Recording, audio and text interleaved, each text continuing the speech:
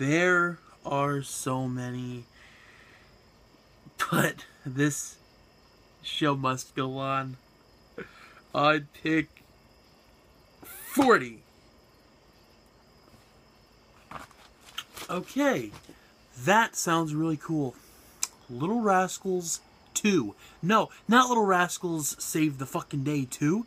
Little Rascals 2, the sequel to Penelope Spheeris's Little Rascals, directed by Alex Zam, the same director of Save the Day. He probably knew that it was a complete, utter failure, even though Bug Hall played Ice Cream Man. Please have Bug Hall. Please have Travis Tedford. Please have just all of them come back. And they all said that they would love to be in a sequel. This is good for them.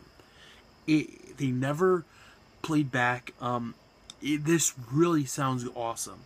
And it's supposed to be about them older, the Little Rascals, and they have, like, it sounds awesome. Hopefully it will come. Hopefully, praying. But that's just so awesome. Very anticipated for whatever year it'll be coming out, but I'm putting that one on my anticipated list. Fingers crossed.